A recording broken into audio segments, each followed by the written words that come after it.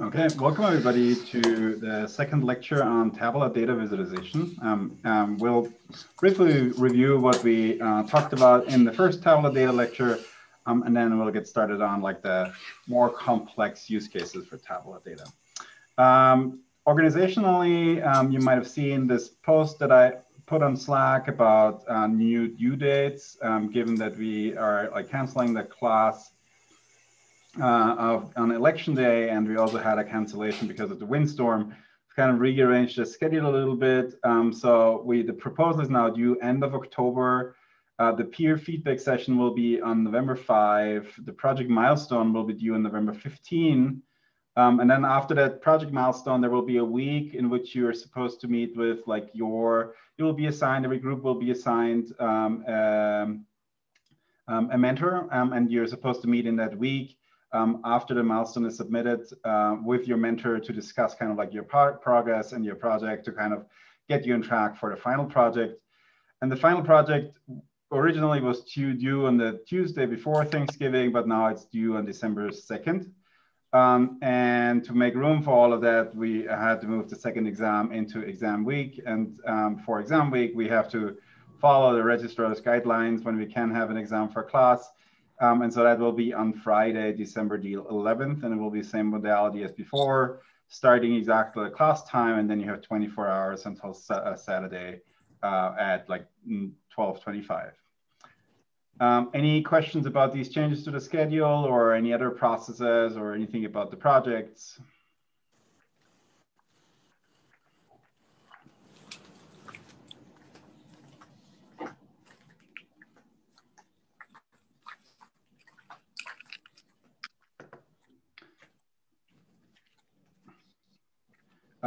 Yes, the online schedule has been changed. Also, the assignments have already been updated in Canvas.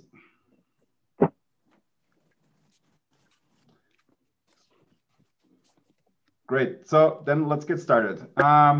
So last time we met, we talked about data, about data set types, and well, we talked about tabular data visualization, and the tabular data tables are like one of the most important structured data sets. We have tables, networks, field geometry, clusters, set lists as these data set types, and we talked about tables as being like a super important example of these data sets, and we have like specific visualization techniques for tabular data. And I kind of tried to make this point. Well, I can mute everybody.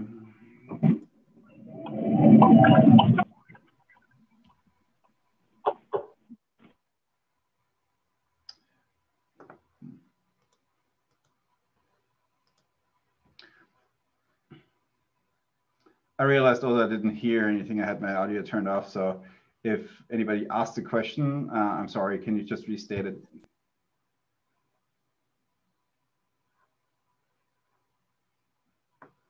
Okay, great. We talked about like how you deal with data tables. It depends a little bit on the scale of the table, right? Is it a very big table in terms of records? Is it a very big table in terms of dimension?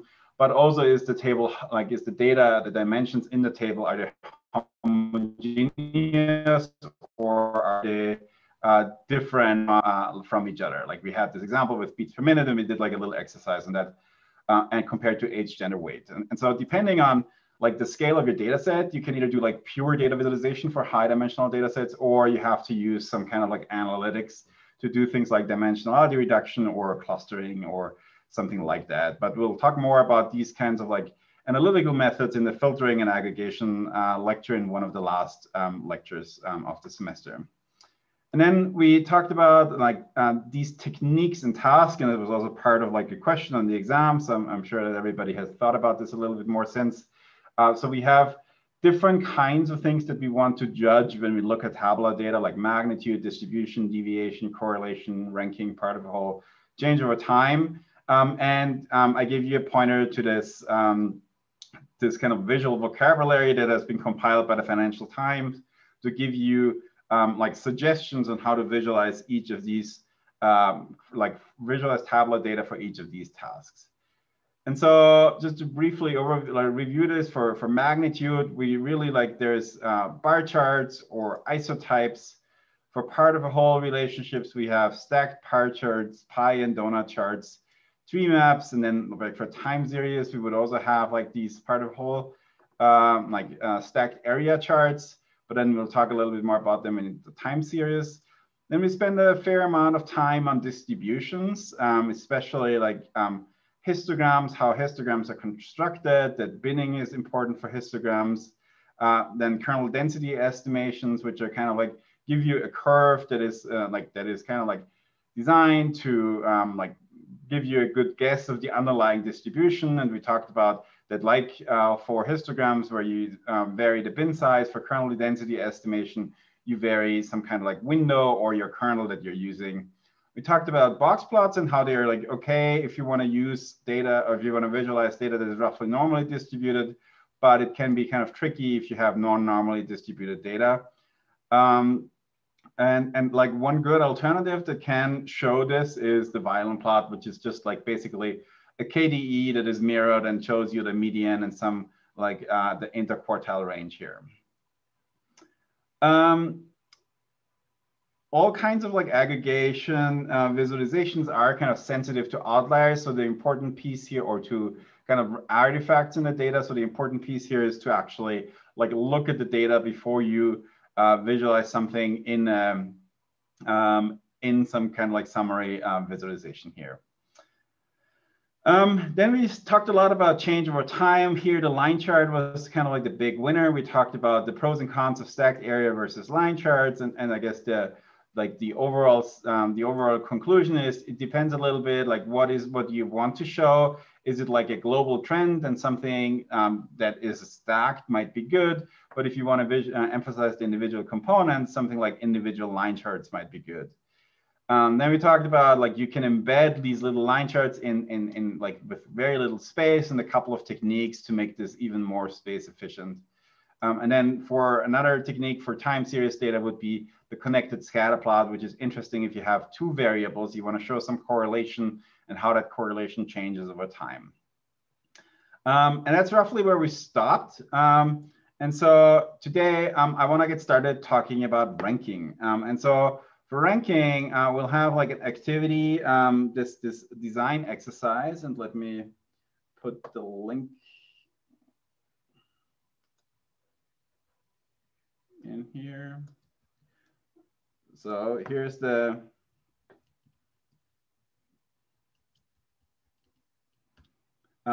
document that contains that exercise. And so this is like German soccer clubs ranked over the first 7 rounds of the championship. And I would like to like set up some breakout rooms now and have you think a little bit about how you could visualize this data. And in the instructions, you will also see that like first thing you should do is you should try to design a visualization for this kind of data set.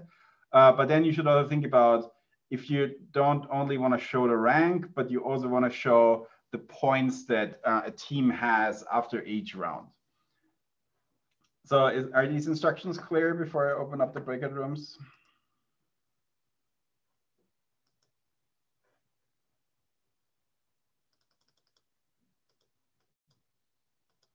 Okay, so I'll give you like between 7 and 10 minutes, and then we'll come back and discuss how we can do rankings.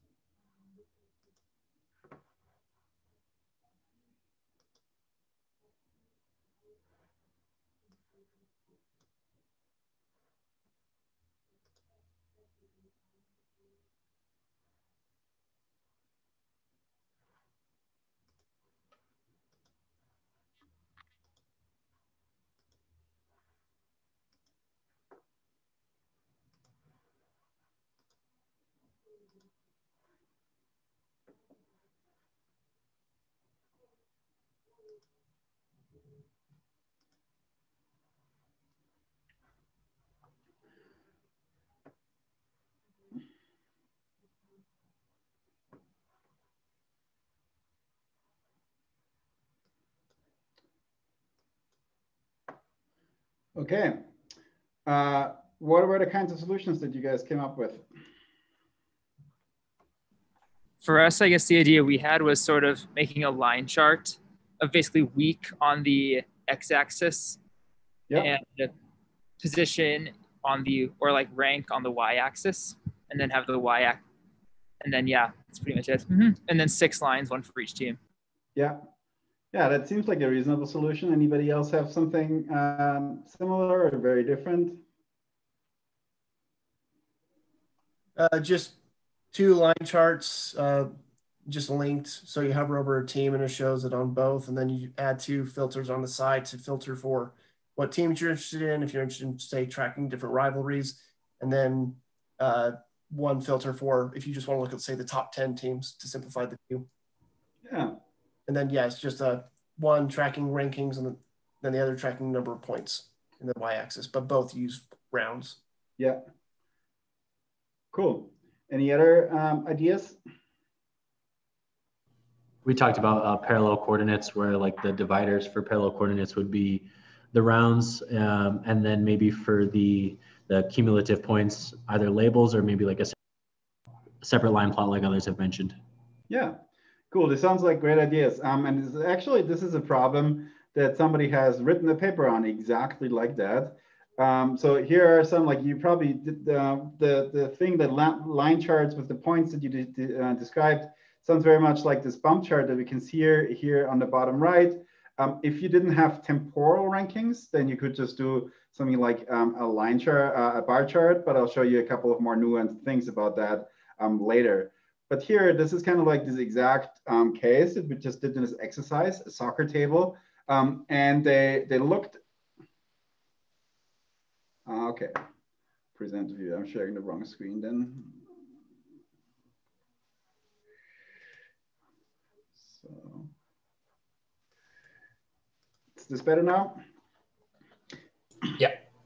Okay, great. So here, this is exactly this example, and I'll briefly show this video. This is about this is a Kai paper from 2014, and it's about interaction techniques, about exploring these kinds of soccer tables, but also with a little bit more nuance to it, and not just the wins or the points, but also like the usual statistics that you look at if you look at soccer tables. So we present at Table, an interactive table improving temporal navigation in soccer ranking tables. Standard ranking tables for soccer championships display teams as rows and points and other statistics as columns, such as the number of wins or the number of goals conceded. Teams are ranked according to one column, by default the accumulated number of points. In a championship, the values of the dimensions for each team change each time a team plays a game. Thus, the table contents and row ordering change for each day of the championship. Without visual help, it is almost impossible to track changes, observe teams' evolution, or generally perform temporal tasks.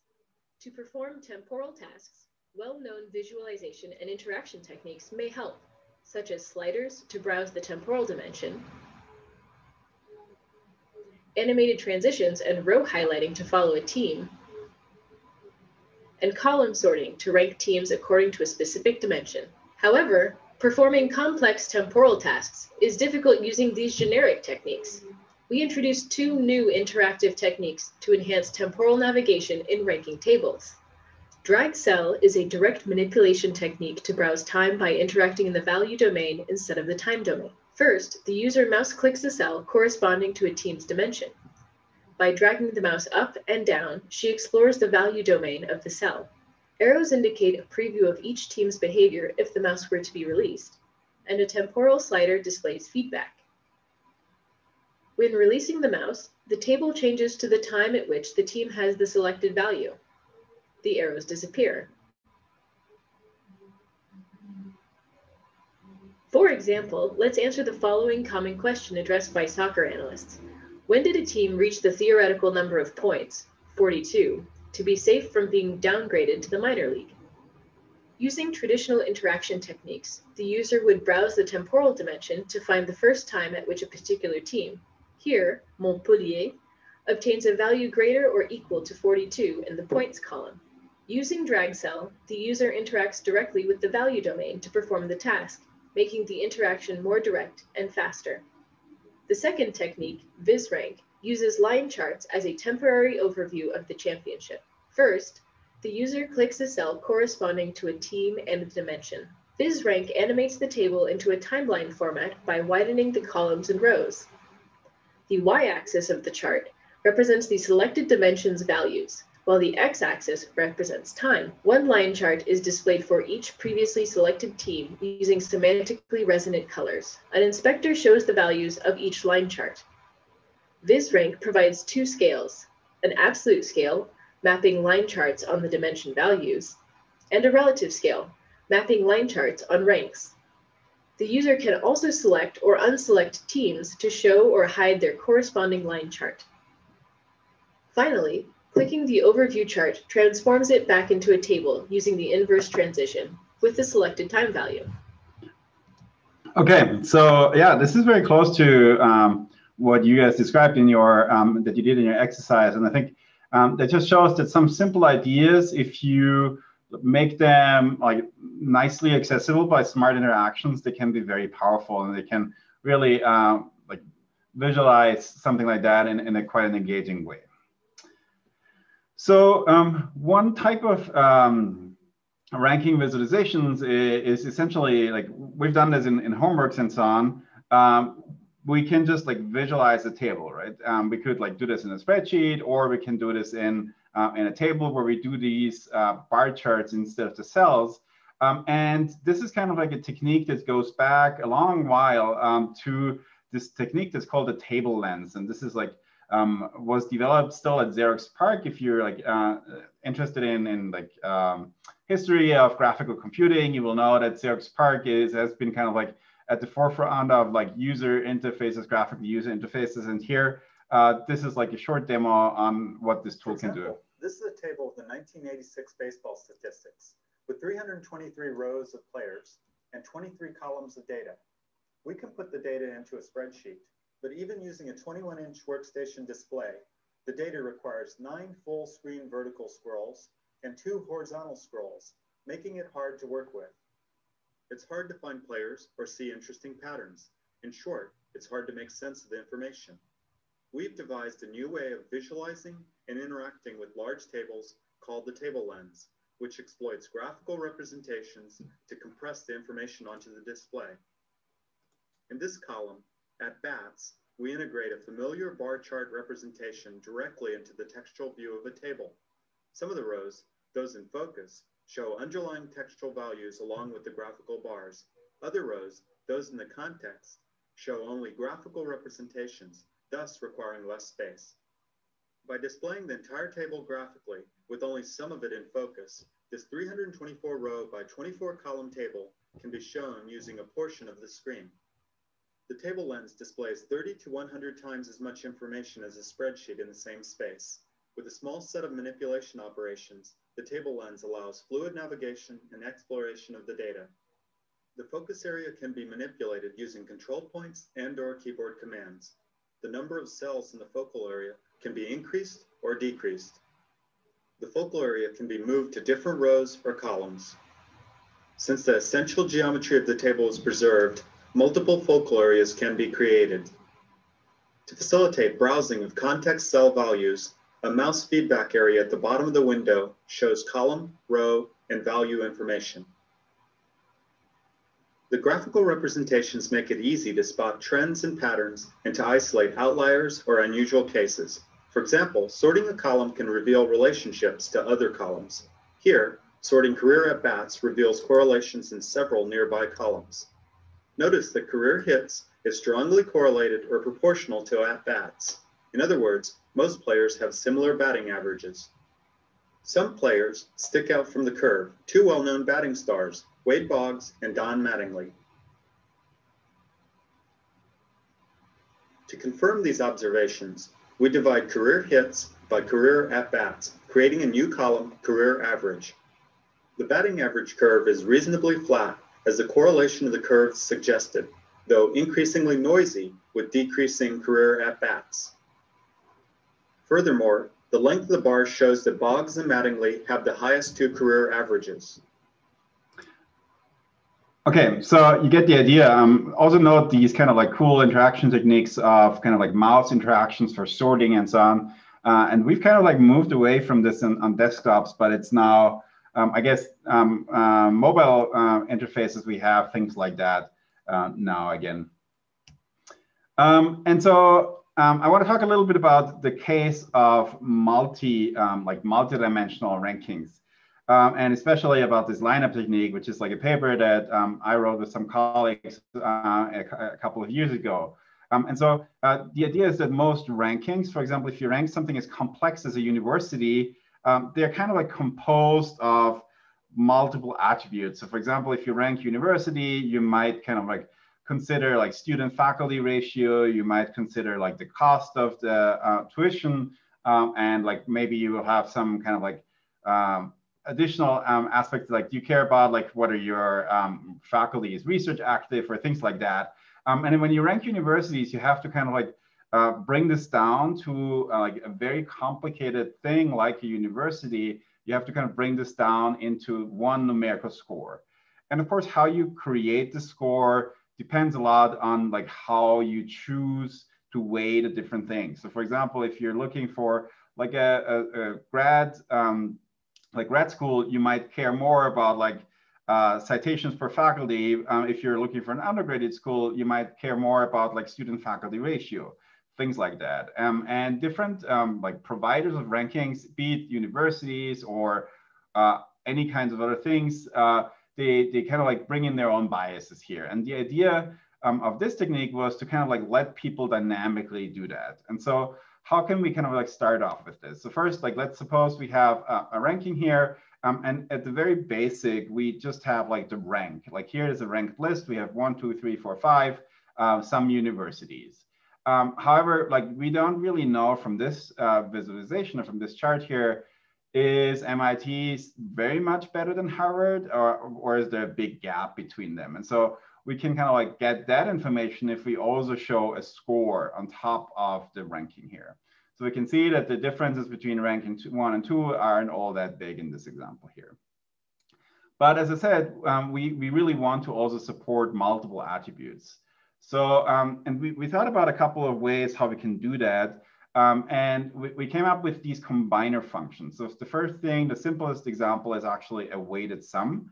So where you have like 3 dimensions like A, B, and C, and you like create a score based on like a weighted sum of those things. And now the question is, of course, how do you determine those weights? And I'll talk about this a little bit later. But you could also have like situations where you care about the maximum, or the product, or nesting, or some super custom function. So all of these are conceivably possible. And we created kind of like visual analogies for each of those, like a serial combiner, a parallel combiner, and then complex combiner. So let me give you an example of what I mean by a serial combiner.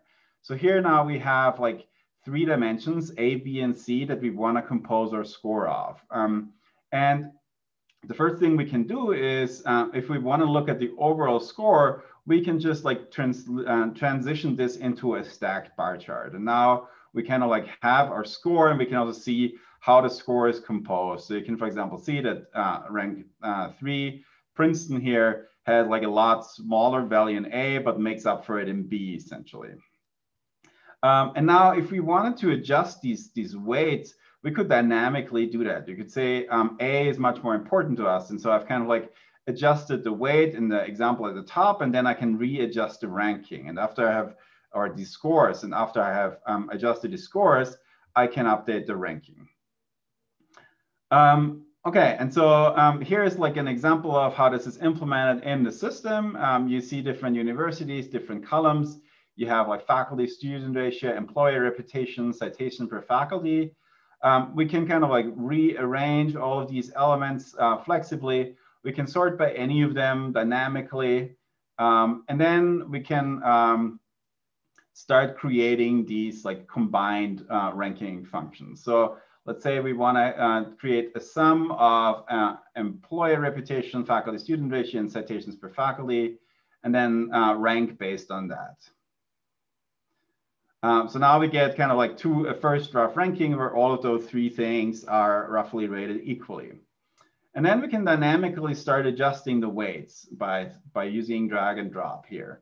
So if we like increase the faculty student ratio because we might be more interested in the teaching mission of the university, you can see that the rank changes, and you see these like animations with like these little colors to kind of make it a little bit more salient for a longer time after the fact.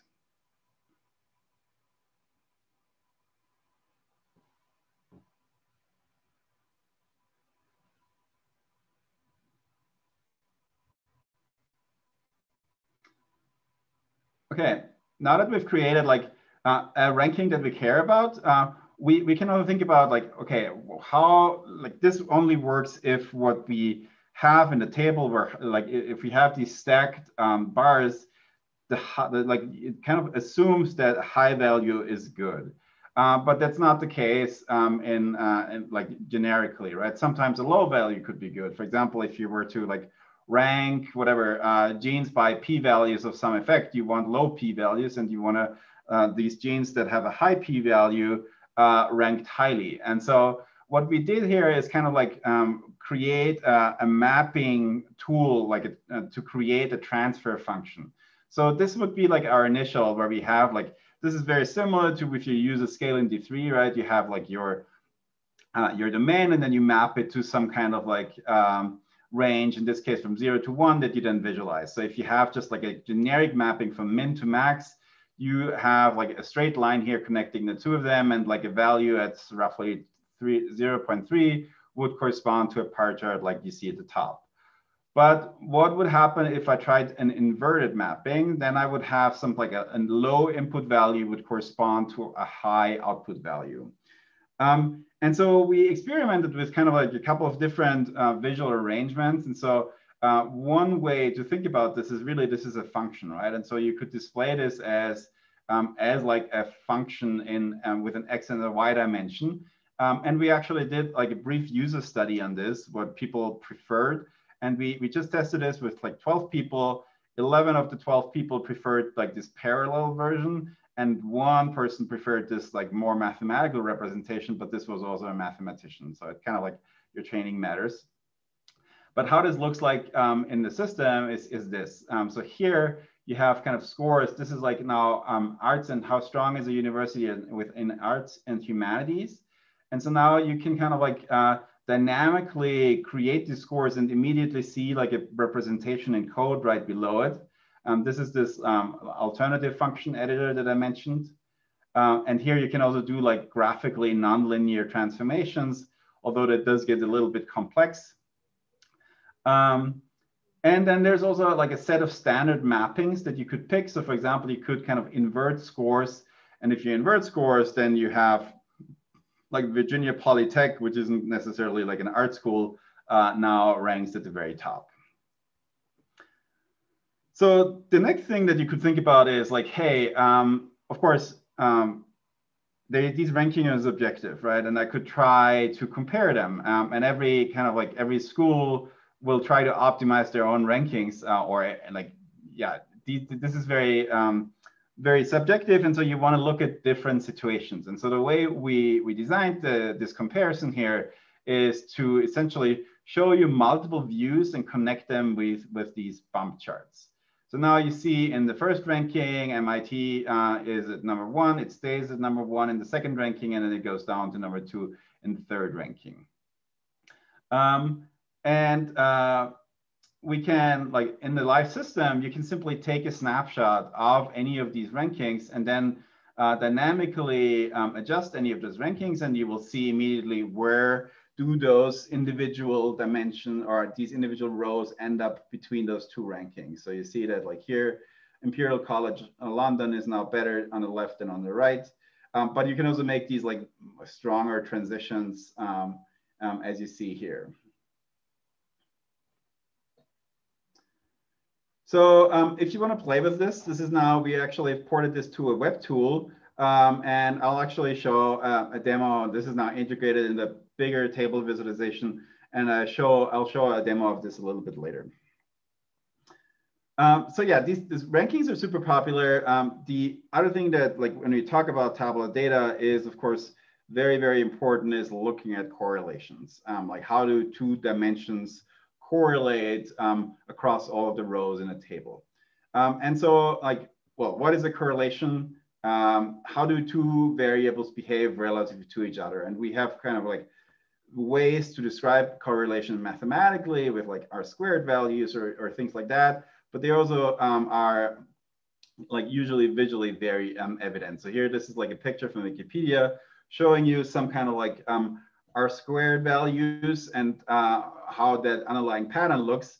And for the first two rows, we can see that this roughly corresponds to our intuition, but like a simple R-squared value doesn't really show you anything for these more complex patterns at the bottom here, which we can spot visually.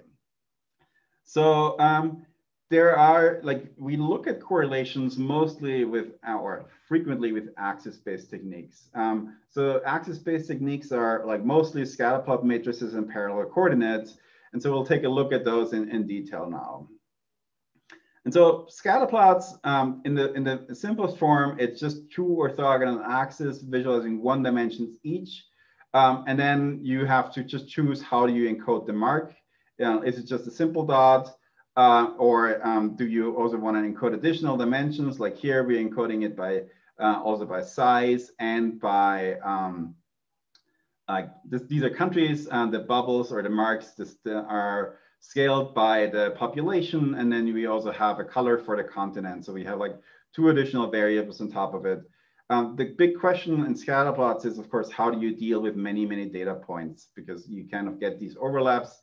In this example here, we're dealing with kind of some transparency, but of course that doesn't work if you have 200,000 data points, for example.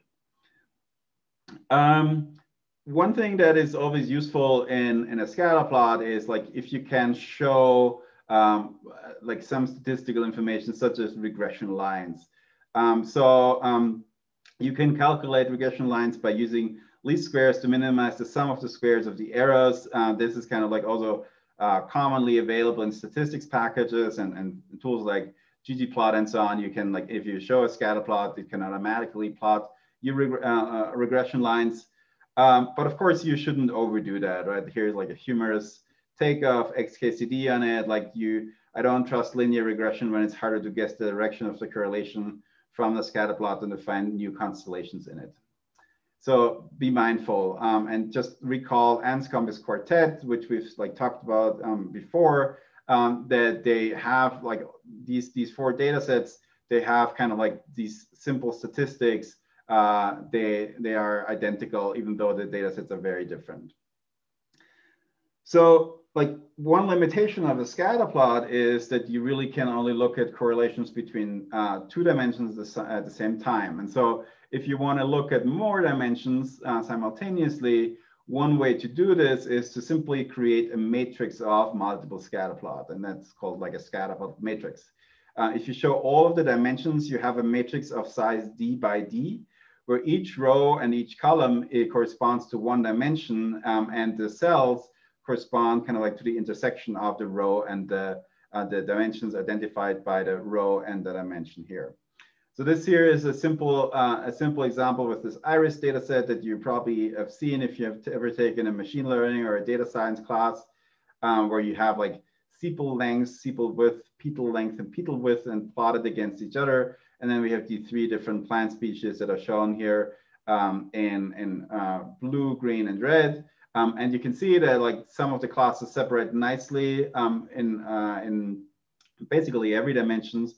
But to separate the blue and the green one, you kind of have to look at some kind of like higher dimensional combination. It's not quite as clear. So we can create these scatter plot matrices in theory, for like arbitrary many dimensions, but in practice, we kind of like are stuck with about 20 dimensions. And then suddenly it gets really overwhelming because these individual scatter plots get pretty small.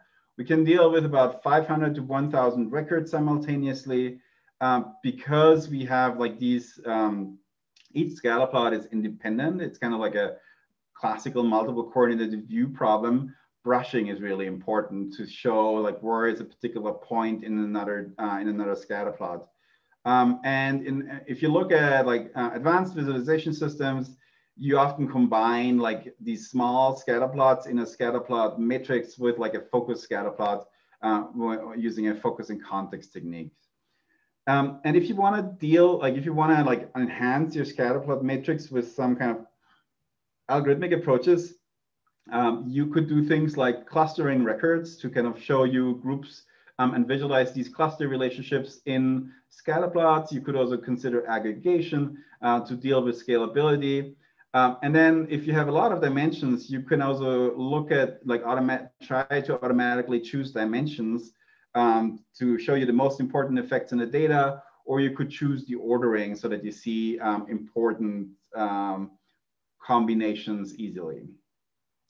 An example of like dealing with scale is this kind of like aggregation here. And so this isn't a scatter plot anymore, but it's more or less like a heat map, or you could also call it like a bin scatter plot matrix.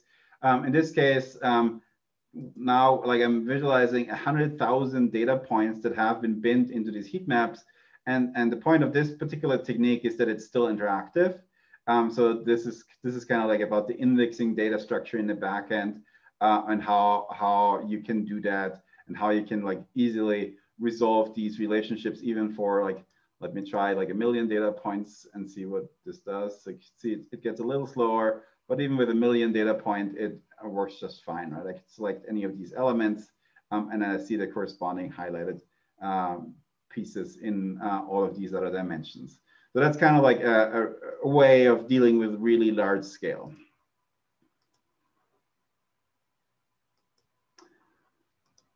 And then people have kind of thought about like, how can I actually navigate these scatter plot matrices?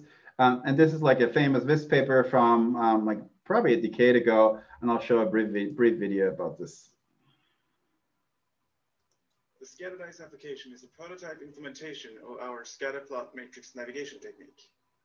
ScatterDice consists of 4 main components: a scatter plot matrix, a query layer control box, and a navigation bar. The main scatter plot visualization shows the current position in the scatter plot matrix.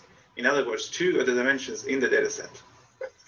A set of simple navigation techniques allow for controlling the position in the scatter plot matrix. The keyboard of the navigation bar can be used for stepping one position in the matrix at a time. Movement is performed as an animated 3D transition from one scatter plot to another, where one dimension remains constant. The user can also scratch the current position in the matrix to see the animated transition from one dimension to the next. To move directly from one part of the scatter plot matrix to another, it is also possible to perform a hyperjump. If the user wants to see the intervening positions, the path planning interaction transitions automatically from one position to another. Finally, path drawing allows the user to draw the path to traverse on the surface of the scatter plot matrix. ScatterDice allows the user to build queries using the query layer box and a lasso tool, and then see how the queries distribute in other plots. The user can move an eccentric label lens on the plot to see the nominal names of the data points. This also works with query selections.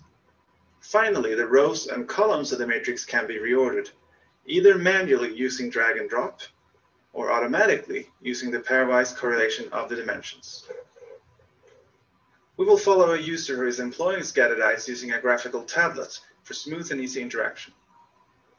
After loading a dataset of 1,033 cameras, the user first decides to look at the price distribution of the cameras and navigates to this position. He builds queries for the 4 different price ranges of cameras.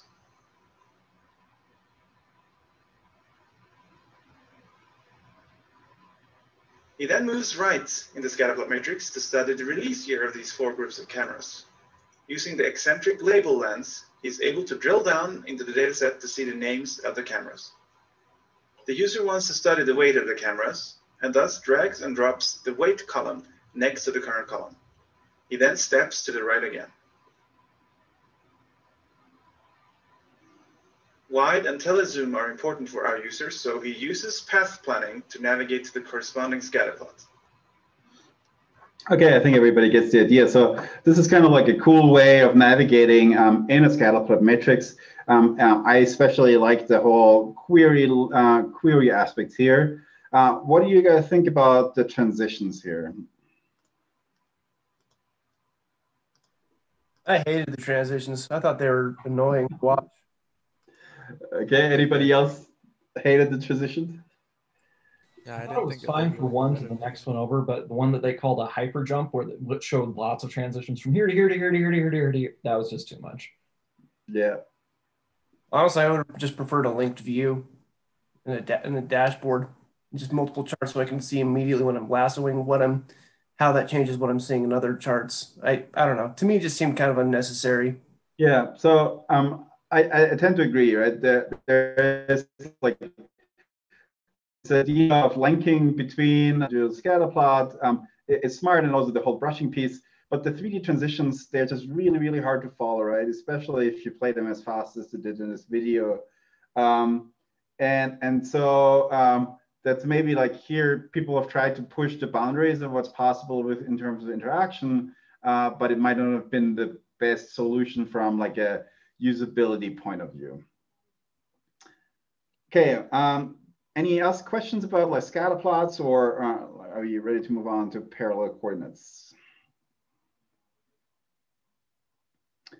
Great. So parallel coordinates, they are a technique that they were originally invented by Alfred Inselberg, who is like an Israeli mathematician who unfortunately passed away this year. And he first published a paper about this in 1985. And so the idea here is that like in a scatter plot, you have an x, like in this example here, an x and a y axis representing a dimension, and they're orthogonal to each other. In parallel coordinates, the x and the y axis are parallel to each other. And so in a scatter plot, you would plot these points that correspond to the items in the table at the point defined by its y and its x position. In a parallel coordinates plot, you would kind of like take each point and mark it at these axes. So like A is high in x, and B is low in x, and B is high in y, and A is low in y, and then connect the specific item with a line. So B and A are now connected across those two different dimensions. And so now we can see that there is kind of like this inverse relationship between X and Y and with respect to the items A and B. So these are the two like equivalent representations on the left in scatter plots, on the right in parallel coordinates. So so why do we do this? Well, one thing is that with parallel coordinates, we can fairly easily and a little bit more, let's say, like space efficiently represent multiple dimensions. So here we have each axis representing one dimensions, again, from this car data set. And I did show this example before when I talked about brushing. And the lines connecting these axes here represent the records. The cool thing about this is that this works for all kinds of data types.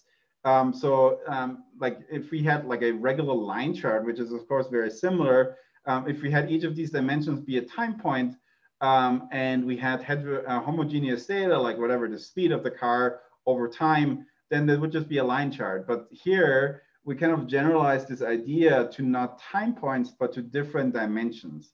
And then we can see kind of like these trends. And so let me just go to this example here. So what we can see here, like between the weight and acceleration, the lines cross, right? You see that the lines either go down or up. And so we see this kind of crossing patterns, which indicates like an inverse relationship. So, but in contrast, if we have something like here, that there's not a lot of crossing lines, they mostly move in parallel with some exceptions, then we could say, hey, this looks like we mostly have like a linear relationship, or like a linear relationship between those two items. And of course, like as I mentioned in an interaction lecture, it's really important to be able to brush these kinds of plots so that I can see these, like how a certain range of items behaves across dimensions. Because one of the big downsides of parallel coordinates is actually that we really mostly see pairwise relationships between dimensions. So for example, it's almost impossible to judge the relationship between weight and displacement without brushing. And so what I could do is I could rearrange it, right? And then I can now see the relationship between weight and displacement here. Or of course I could use brushing so that I can see across multiple dimensions. Of course, there is a limit on how many dimensions you can show. Like here, I've tried to visualize 500 dimensions in a parallel coordinate plot, and obviously this is just noise. And so that's not all that useful. There are other visualization techniques that, that actually can show something like this, and we'll talk about them a little bit later, like heat maps. And then this is actually the very first visualization technique I ever implemented myself in 2008. I tried to implement this parallel coordinate plot, and then I was very disappointed when it looked like this. So we had a ton of clutter in this example, but there's a simple fix here. I can simply use transparency for the lines to get an idea of what are the patterns here. So if you have like a lot of items, this first thing you should do is to like make your lines slightly transparent. It's not all that easy to automatically guess the right value for transparency, but you could do it manually.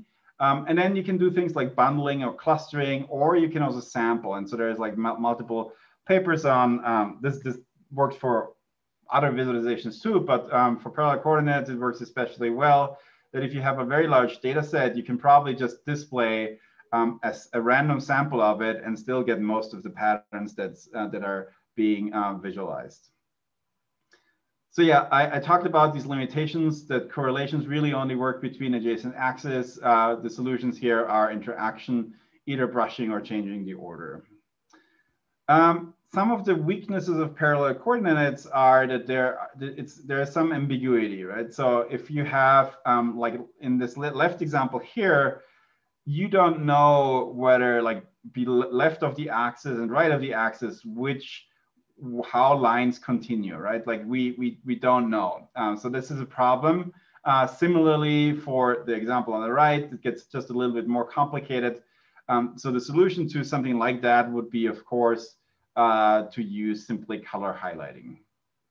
You could also do curves. People have studied that. Like if you instead of doing straight lines, if you use curves, you can resolve some of these ambiguities fairly easily. So like in summary, parallel coordinates show a relationship between adjacent axes primarily. They have limited scalability, about 50 dimensions, which is actually already a lot, and like 1 to 5,000 records. If you use transparent line, interaction is really important. You need things like axis reordering, brushing, filtering, or even inverting the axis. And if you wanted to make this a little bit more scalable, you could again use things like choosing dimensions, choosing order, and then clustering and aggregating records. And so I'll show you an example here for clustering and aggregating records. This is a paper, it's also pretty old already. Where you could simply apply hierarchical clustering to a data set, and then you visualize, instead of actually visualizing the individual lines, you just visualize the cluster centroids and how these cluster centroids behave. And so that's roughly the idea here. Like here, you're actually showing not only the centroid, but also like kind of like a band with transparency here that shows you roughly where that cluster is situated. And because it's a hierarchical clustering, and we'll talk more about how this all works, we can dynamically step through how many clusters we want to see. And so here's an example on the top left. We've kind of aggregated the whole data set into a single cluster, and then we split it up into more and more and more clusters. And yeah, at some point it gets pretty cluttered, but maybe something like in the bottom left is like a good representation here. Very related to parallel coordinates are star plots.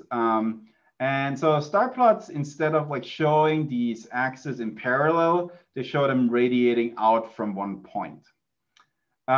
So that kind of is neat because we get these nice shapes that represent certain, like say, profiles. One downside of these star plots is that because we have like using a lot less space, especially closer to the origin, it kind of gets very cluttered. And so I usually recommend star plots. They're kind of like evocative and interesting, but I usually recommend them for like just like show one item per plot and then do multiple plots. And so here's like a good example of exactly that. And you might have seen this on a beer bottle. Some of Utah breweries use these flavor profiles in the star plots. And this, in this case, is flavor profiles of different Scotch distilleries. And so you see that like how malty, fruity, floral body, are sweet, smoky, honey, spicy is a particular whiskey. And if you just like skim through that, where are like our smoky whiskeys, then we might see like Laphroaig and Lagavulin are both known to be very smoky, right? And you see they have this very spiky, extreme flavor profile. And so I think this is interesting, but you definitely shouldn't try to like visualize many items in the same plot here.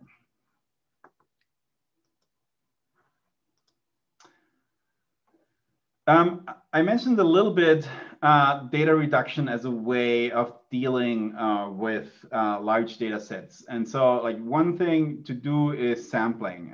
As I mentioned before, you can do random sampling that works pretty well. So here's like an example of on the left and the right in a parallel coordinates plot, all dimensions are shown, but in the middle it's randomly sampled.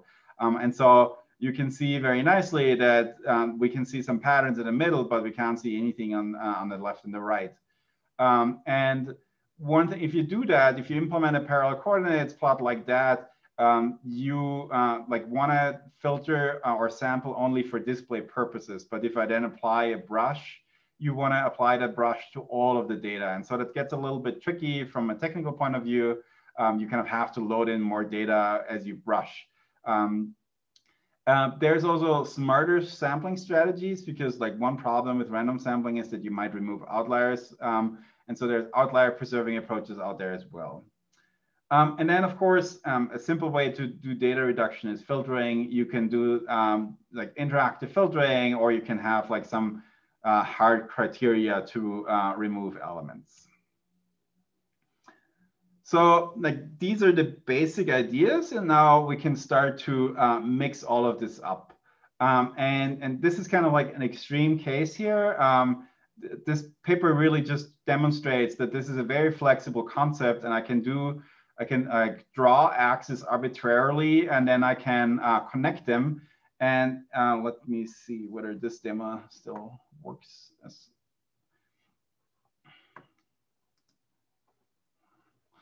So here is like a live demo of how you could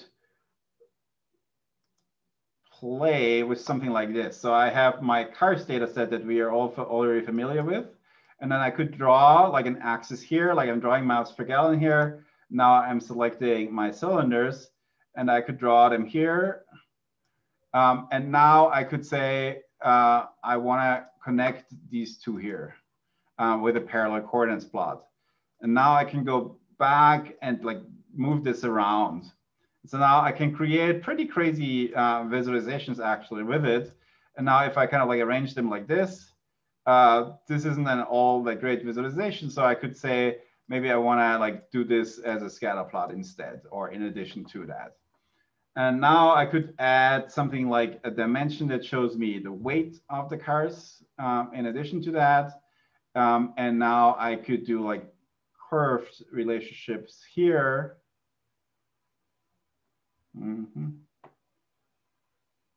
That seems to not work. Let's try linear. Yeah, that works again. And so I could kind of like create these bizarre arrangements myself and play with all of these different options that I have here.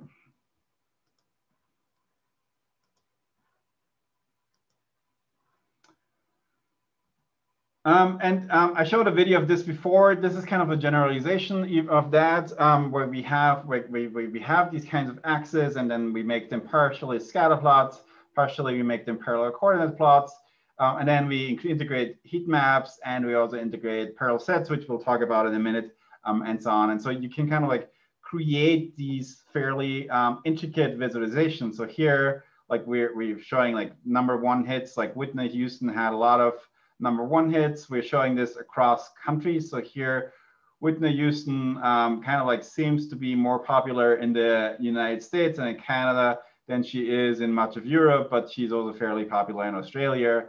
And then see how many studio albums did she have? When was her first album versus the start of her career? Is she like still active or inactive? We see at that point here she's marked as inactive, she's female, and so on. So you can kind of like trace this a lot across many different dimensions. Okay, so a very close relative to parallel coordinates are parallel sets. And the difference for parallel sets is that they don't apply to, they're trying to do for categorical data what parallel coordinates are doing for numerical data. Categorical data is of course discrete, and we have like a small number of values, and then we don't have any implied ordering between attributes. And so what we want to do is we want to find relationships between attributes in like an interactive driven technique here. And so the idea of parallel coordinates is really simply to have these boxes. And so here, this is like our like a Titanic data set that I've already mentioned before. We have class and sex. In class, we see that we have like, this is scaled by the number of people that had tickets for that class, first class, second class, third class, and crew.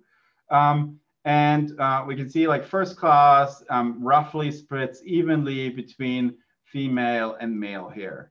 Whereas second class here tends to be like a little bit less female, a little bit more male. And third class tends to be like much fewer female passengers than male passengers, as we can see here. And crew tends to be almost exclusively male. And only this like tiny outlier here connects to the female plot. And so we now can see these proportional relationships across these two different dimensions.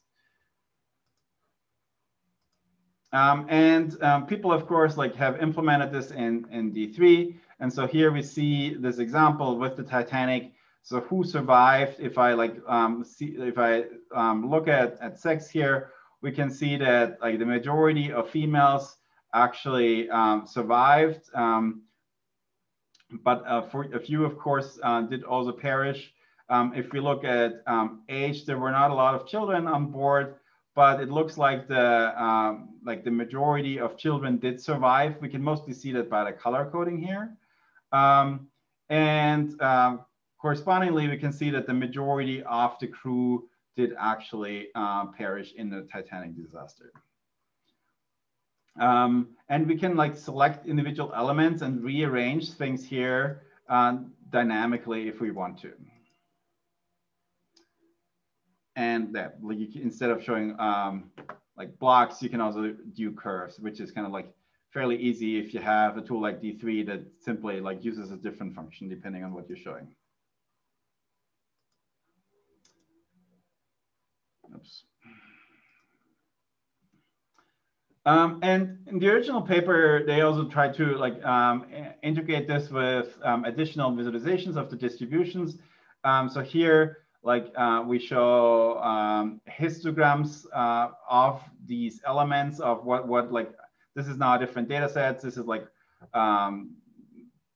based on looks like employment status and you can see that distribution plotted inside of these individual boxes combined with these like parallelograms that connect the individual dimensions here.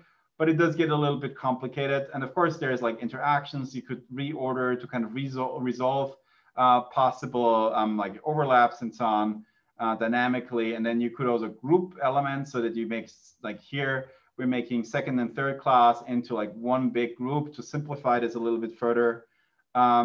And then we can also filter out like remove third and crew here completely and to show only first and second. So these are just examples of how you could simplify a plot like this or highlight with them. Okay, so parallel sets are like a cool way to visualize relationships between categorical data sets. And so if you ever find yourself in that situation, I would definitely recommend looking at them. Okay, so the last big category of tabular data visualizations are grid or matrix or explicit tabular-based representations. And so this is really, think of it as like a spreadsheet. Each variable here is its own column, and the visual encodings of the cells is used to make it scalable. The prototypical example would be the heat map, but it could be anything. Like here's an example that I did with a couple of other people, and we used bar charts and color codes and also like aggregate representations to do such a tabular representation flexibly and dynamically. And so this is where I kind of like wanted to show this brief little this brief little demo. This is kind of like a tool that developed out of what I showed earlier about this ranking tool. So what's going on here is we're looking at an AIDS data set of a tabular AIDS data set. We have different countries, and then we have lots of dimensions like the country, the continent, how many people know that they have HIV, the number of new HIV infections per 100 people in a time series as like this heat map in here, AIDS-related deaths and death, and then discrimination based on HIV, and like urban population percentages. And then we can add other things like, for example, like the world share dynamically and generate these kind of like visualizations. And so now this is a tabular visualization. And so I could like sort and rank like we did in our homework. But since I also like mentioned that this comes from this idea of this ranking tool, we can like easily combine these elements and then create these rankings here. And I can like adjust the weight if I wanted to say, hey, I really like want to like give world share here like a higher proportion dynamically, and I can like adjust this dynamically. The cool thing about this tool here is that I can now also dynamically group. So for example, if I wanted to like group by continent, we now like I've now grouped by continent, and I'm showing like African countries. I have like a summary of all of these dimensions for the continent, and we can see that like for discrimination, we have kind of like a distribution here of like which kind, like how much of a problem is discrimination, and we can then compare this across like continents, and we can see that like discrimination based on HIV seems to be a bigger problem in Africa than on other continents. And we're kind of like showing here like a summary of all of Africa plus the top countries. Let's rank it by the number of infections. And so now we can see like the top, like the most affected countries in Africa are Lesotho, Swaziland, and Botswana. And in Asia, it would be Malaysia, Myanmar, and in Europe, it would be Latvia, Moldova, Ukraine. But we can see that relative, this is like less of an issue in Asia or Europe, but it is actually more of an issue in some North American countries like Haiti and Bahamas. But if I wanted to look at more, I could just like look at all of the countries in each of these continents dynamically. And as of course, I can also filter, so I could like remove, let's say, Asia, Europe, and focus only on like Africa, North America, and Oceania.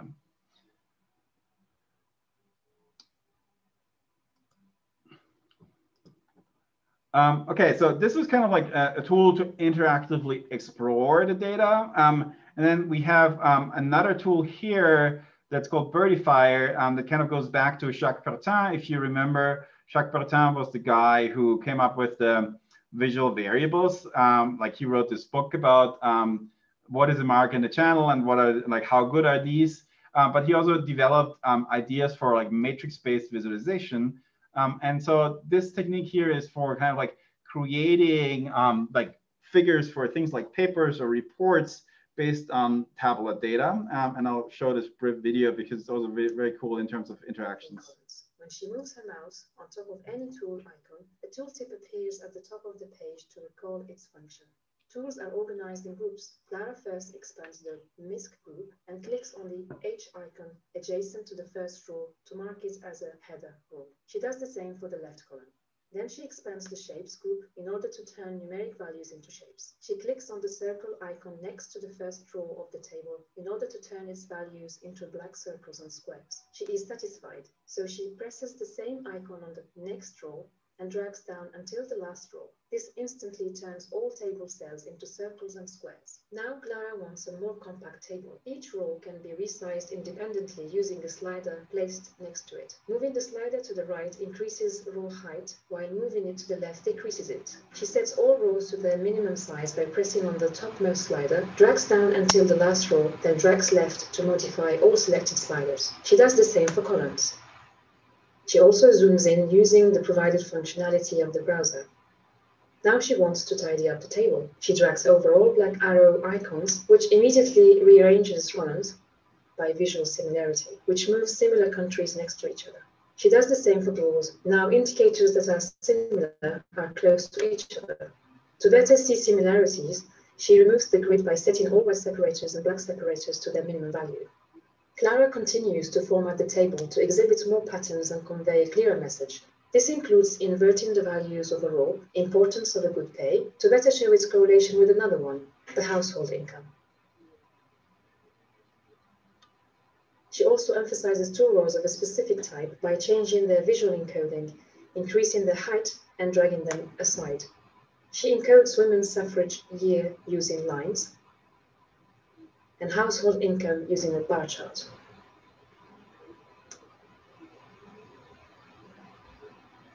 She can choose to reorder only a subset of the rows or to reorder all rows. Now she can already see country groups with Czech Republic in between that she moves away. Finally, Clara adds separators and annotations to emphasize groups.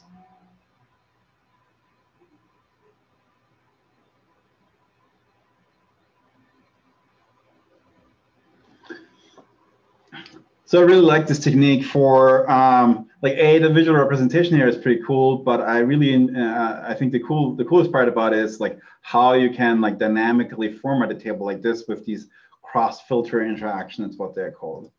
So yeah, just an example of what you can do to create like a nice tabular visualization. And then the big topic in tabular displays is, of course, pixel-based displays. And we talked about this briefly before, these heat maps. And this is kind of like standard way of representing things like gene expression data in biology, for example. And the idea here is that each cell is a pixel, and the color value or the color saturation or brightness is encoded, like the value is encoded in any of these dimensions. And of course, here the ordering is critical. So if you compare like these two charts here on the right, this one here is not ordered and you can't see really any patterns. But this one here is clustered, and you can see that there seems to be like, there's like one red cluster here, one red cluster here, and then there's like this inverse relationship between this red and the blue here. So that's why like the ordering here that you have to kind of computationally find somehow with something like a clustering algorithm or some seriation algorithm is super important for these heat maps. And so they're basically only used in combinations with clusterings. The big benefit of these pixel-based displays or heat maps is that they're super scalable, right? I can show like one single pixel is enough to show an item. And even if you go beyond that, you still get like a nice overview just because of your graphics card, like giving you a good approximation. And so for like pure, like homogeneous numerical data, this is definitely a good choice. And you see like a comparison here between a cluster heat map on the left and like a parallel coordinates plot on the right.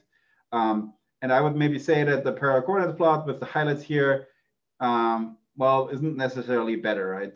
It is kind of like you can see the cluster patterns in both of them, but maybe you can see that a little bit better, especially if you're not trained in the heat map. So like just to recap, like the whole 3D piece, because something like that would be like a bar chart alternative, but I can just like show this as a heat map. And now in the left one, you really can't see a pattern, but in the heat map, you can clearly see a pattern. So if you have data like that, you do want to use like a heat map. The problem is that heat maps, because they're so popular, especially in biology, they also tend to be used for things where they're not so great. So this is like a heat map that if I gave you this as like as an assignment, you would probably all know, okay, red-green is problematic, so we shouldn't do that. We've like learned about red-green weakness.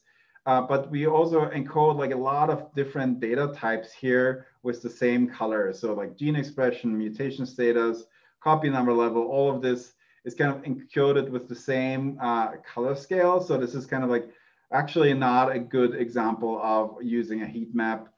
You should probably use a different visualization technique for that here. And then remember, like this is the red-green example. And so I just have a couple of slides in here to recap like some of the problems, but we've talked about them enough. So I'm going to just jump over them, colors, relative, and so on.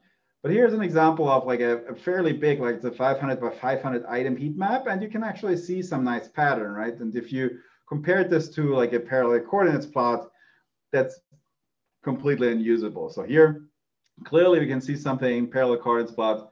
Really, this is just noise.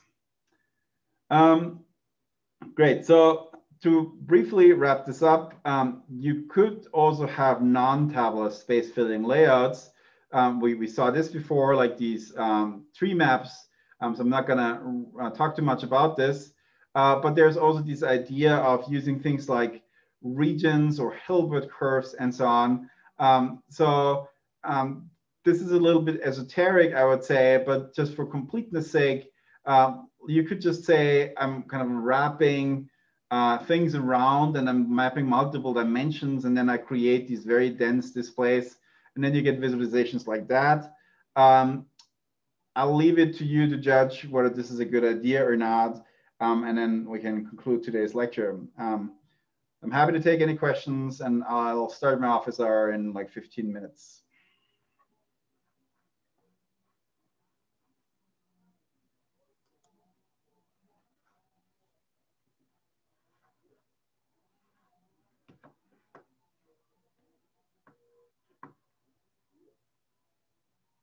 Thanks, everyone.